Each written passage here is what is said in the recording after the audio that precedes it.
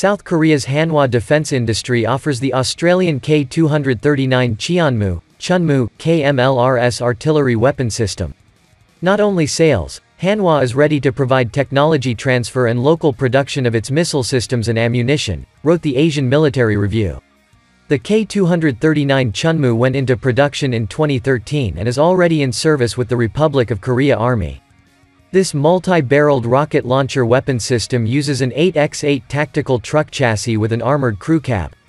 The K239 is capable of firing a variety of projectiles including the Korean-developed 130mm, 227mm and 230mm caliber ammunition. The vehicle is equipped with 2 launch pods capable of firing rockets of different calibers, according to Army recognition.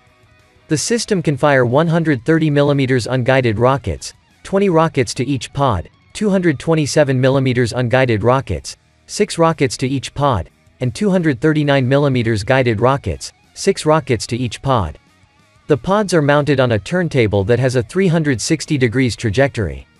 The 130mm version has a range of 23 to 36 km and will be increased to 80 km on the new model, while the 239mm version can reach a distance of 80 km. Some reports say up to 160 km.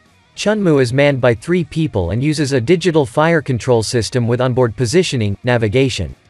This combat vehicle can quickly move, stop, shoot, and move again.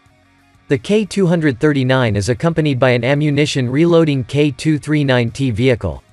For mobilization, the system can be transported using a C-130 Hercules aircraft.